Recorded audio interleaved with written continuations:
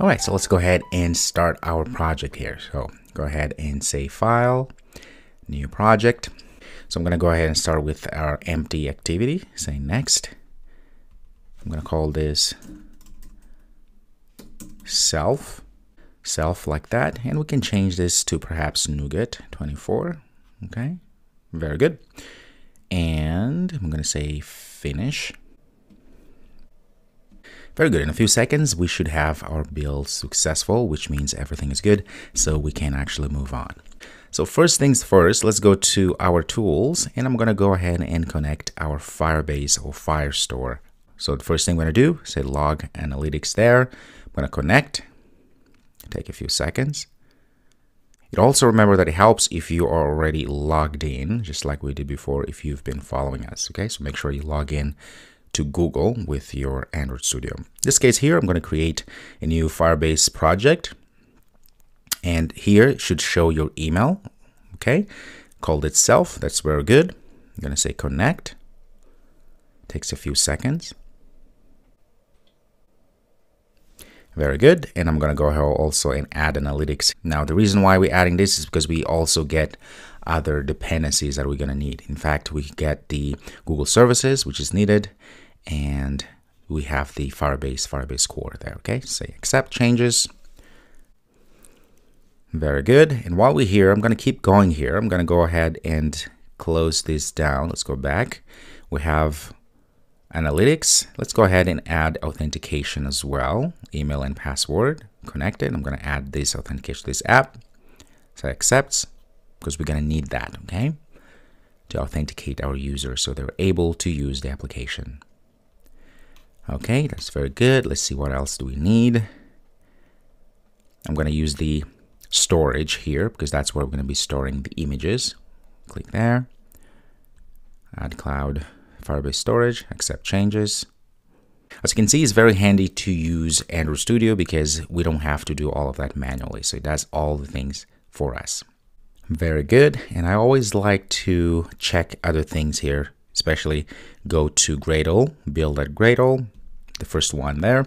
And usually what happens is it downloads the older version because we are using a different version. It's always to come here and get a newer version. So if you actually, let's close this down and we don't need this assistance anymore. If you have over, it says a newer version was detected. So let's go ahead and just update it right away. Change to 3.2. I'm going to click this one as well before I sync. Like that. I'm going to go sync everything. It's always a good idea to check things, especially when it comes to connecting dependencies. Also, let's go to our build.gradle module app here. Make sure everything is great. Let's go ahead and update this one as well. And I'm going to update this one as well. So all of them. There we go. I'm going to sync. Good. Everything is good. All right, so we have everything set up here. And before I forget, it's always easy to forget. We don't really need to add the internet permission here, but because we're going to be fetching the images, you will see this later from the internet, meaning from Firebase, but we will need the internet. We are going to need to pass the permissions internet. And again, when we are using Firebase or Firestore, we don't need to add the internet permission because Firebase and Firestore allow offline transaction as well. So you don't need to add that permission. But because for the reasons I said, I'm going to use this permission internet here.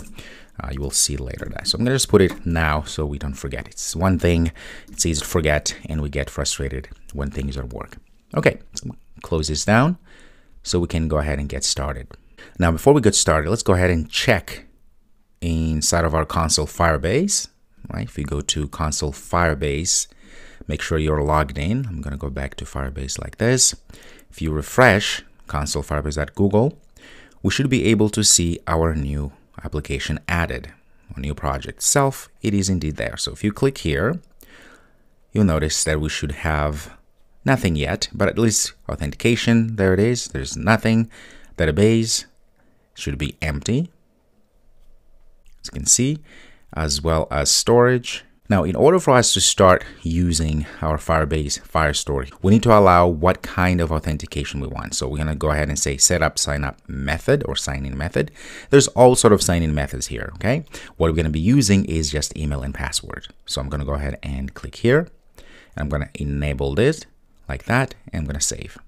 Okay. This is very important for when we are using authentication. Very good. I'm going to do the same thing with database here. We need to actually create our Firestore database. So create database, start locked mode. I'm going to go ahead and start in test mode. Remember again that we use the test mode when we are developing our application. So the moment that we're done developing our application, we want to push it or to publish it. Obviously, we need to change that mode. So in this case, test mode is fine. I'm going to say enable. A few seconds later, notice we have our self database collection is empty and everything is good. All right. Okay, let's go to our storage, which we're going to be using a later time.